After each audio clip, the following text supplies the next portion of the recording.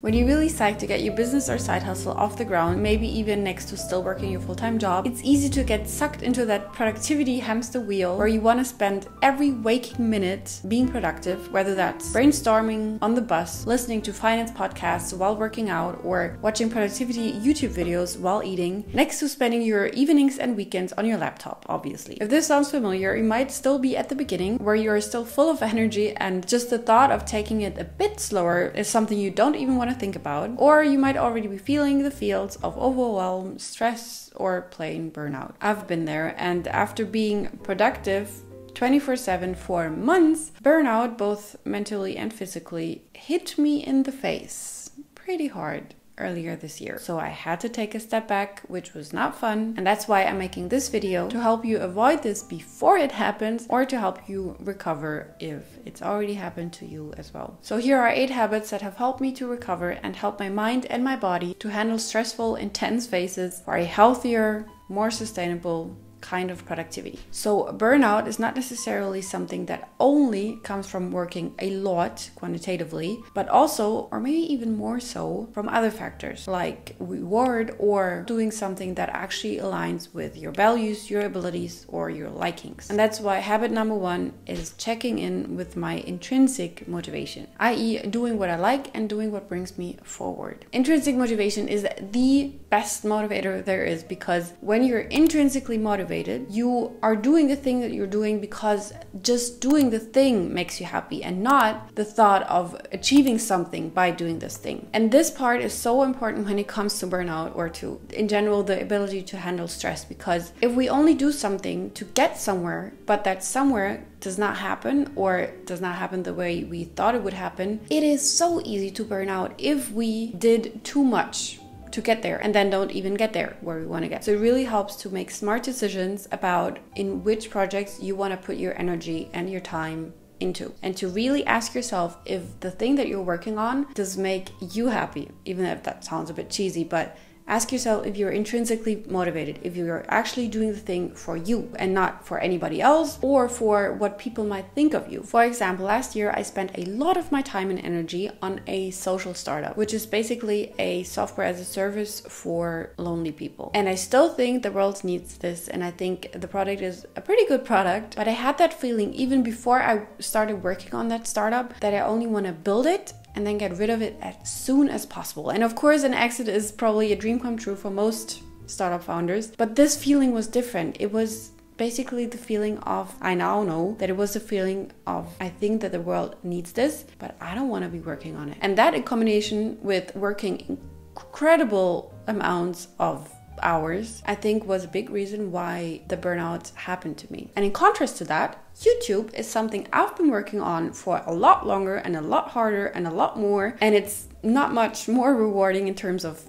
money, financial success, that kind of stuff. But still, I'm doing it, and I'm happy doing it because it's just so much fun doing it. Even though maybe the goal that I'm aiming towards to has not been reached by me yet, I still enjoy being on that journey, working on that thing that I'm doing here. And that is intrinsic motivation. I just love the doing itself. And that's why I think I have not had YouTube burnout yet. Even though, my YouTube success could be a bit quicker. And if you have a job or a business where you're just in right now and you just have to stick to it, even though you feel like your intrinsic motivation is not really there, I think it's even more important to watch out for the quantitative part and to take enough breaks and to do things like meditation, work-life balance in general, to not let the stress of the work get into your head and suck more energy out of you than it already is time-wise. Habit number 2 is talking about it. And this is something that was, or still is sometimes, really hard for me, because I can be really proud, as many people can be, I guess, especially if you feel like you're failing at something, or that you are being too weak or not resilient enough. At least for me, it's hard to be honest about that, especially, but not only if I feel like the people around me don't understand the situation that I'm in. And while I do have amazing friends and family that I can always talk to and that are always there for me, which I'm very grateful for, I still kind of struggle to talk about my struggles. And there are two things that help me here. First, I reached out to people in similar situations, aka fellow entrepreneurs, fellow YouTubers, fellow people with that mindset who might have been in that situation that I was in, aka hustling way too much. And second, something that I've been doing for years now, but was once again incredibly helpful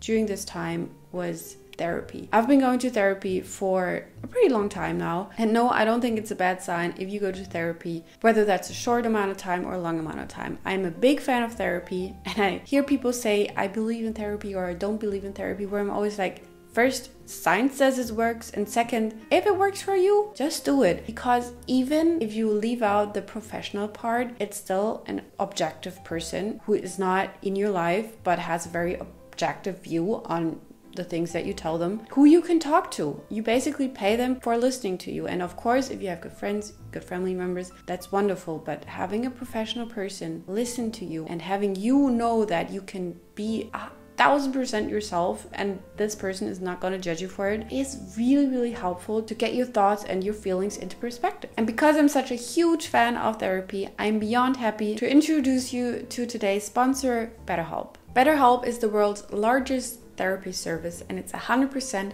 online. With BetterHelp, you get access to over 30,000 credentialed therapists. And getting started is really easy. You just have to answer a couple of questions about your preferences when it comes to therapy. And this way, BetterHelp can match you with the right therapist that aligns with those preferences. And then you can talk to your therapist in whatever way you feel comfortable, whether that's by phone, via message, or video call. Regardless of whether you have a specific mental health diagnosis like burnout or depression, or if you're just having some normal human life struggles, therapy with a professional can give you the tools that help you navigate life. You can message your therapist anytime, and you can always schedule appointments whenever it's convenient for you. And also, which I think is very important because the therapist-client fit is very, very important, you can always switch therapists if you feel like your therapist is not the best fit for you without any additional charge. You'll usually be matched with a therapist within 48 hours, so you can get started fast. So if that's something you want to try out, head over to betterhelp.com/HannahMalou, which I will also put in the description. And if you use that link, you'll also get a discount of your first month. Thank you so much to BetterHelp for sponsoring today's video. Habit number 3 is taking advantage of herbs, teas, and supplements. So stress is something that not only happens in our head, even though it sometimes feels like it, but also our body, because our head, our mind, and our body are very well connected. There's so many herbs and teas made of some of these herbs and supplements that can help your mind and body handle stress so much better. And I did not expect that effect to be so big. And now this might sound a bit esoteric, but it's not. It's actually proven by science too, but also by my experience, if that's worth more than, scientific research. Because first, hot beverages, aka teas, just help your body and mind calm down because it's just a really nice feeling to drink something warm. Second, herbs are basically the medicine of nature, and there's so many herbs, edible herbs or in the form of teas, that help your mind and body calm down. Even more effective are so-called adaptogens, which you can take in the form of supplements. And these adaptogens help your mind and body adapt to stressful phases. And you would think that it does make a difference, but it's made me so much calmer. It's incredible. So you really need to talk to a doctor and get recommendations for supplements like these. Habit number 4 is just doing nothing. Now this is something that might sound weird to you or very natural, depending on your mindset, I guess. But in the phase where I was really burnt out, I don't like that term, that's why I always, look so weird when I say it, but I was burnt out, especially in the times where I was really burnt out. It was so refreshing to just sometimes sit there, look out the window, and just do nothing. Just let my mind do its thing, maybe follow my thoughts, maybe not think about stuff at all, aka meditation, and just be without doing things, because there are so many things that we can always get done, or so many screens that we can face to be entertained all the time, to get that dopamine rush. But if you always put stuff in your ears, on your eyes, your mind never has time to actually process life. And this is especially important in stressful phases. And this, for me at least, also included things like podcasts or even music, because even though these things can be very relaxing, obviously, it still keeps your mind or makes your mind even busier. So what I started doing is sometimes to just either sit in quiet or take a walk without putting music or podcasts in my ears. And that has helped me a lot to be able to digest things with my mind better. Habit number 5 is walking everywhere, or maybe not everywhere, but just walk more. Because first, walking can be very meditative, especially if you don't put music or podcasts into your ears, because you finally have time to think about stuff. But also you use your body in a very non-stressful way, because for example, strength training can be a kind of stress on your body as well, but walking is a type of exercise that only helps you regenerate. Habit number 6 is watching my blood sugar, and this is something that I started looking into over the last year when I felt that my blood sugar was going crazy here and there, and my hormones in general, because your blood sugar is connected to your hormones. Your hormones and your blood sugar is connected to your feelings of stress. For example, I do intermittent fasting, and I am a big fan of intermittent fasting. But in phases of stress, not eating for a longer period of time, especially for women, can cause even more stress on your body, because fasting tends to release cortisol, which is a stress hormone. And if your body and mind are already under the influence of a lot of cortisol because you're in a phase of stress, even more cortisol might not be the best idea. So I started to reduce my window of fasting to 12 hours, at least for a phase at the most, and to also include some snacking during the day, which I used to not do, but it helped a lot for my blood sugar levels to not drop too low, and with that to avoid cortisol spikes. And similar to that, focusing on healthy foods that do not spike my blood sugar levels also had a big impact on how calm my mind stayed. Habit number 7 is doing one thing at a time, and this includes stopping to try to multitask, because we cannot multitask. If you try to multitask, your mind basically just has to switch from one task to the next very quickly, and that drains a lot of energy. Second, I also stopped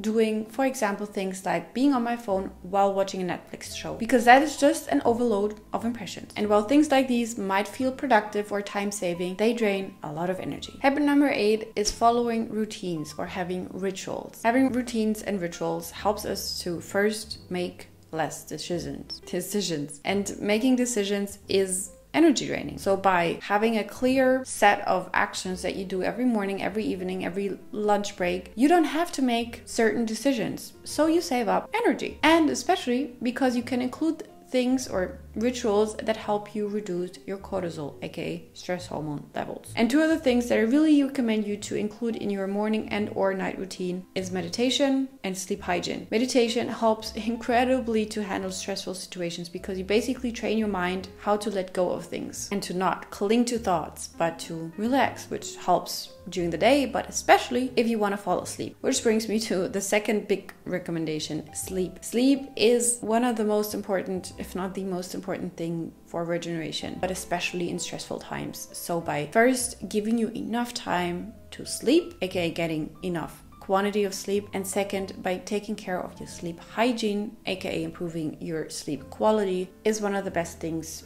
you can do for your mental and physical health. And if you think you don't have enough time to get enough sleep, first, take a look at your priorities, and second, have a look at my video right here where I share 8 habits that save me up to 2 hours every day. Other than that, thank you so much for watching, and remember, health is wealth. See you in my next video.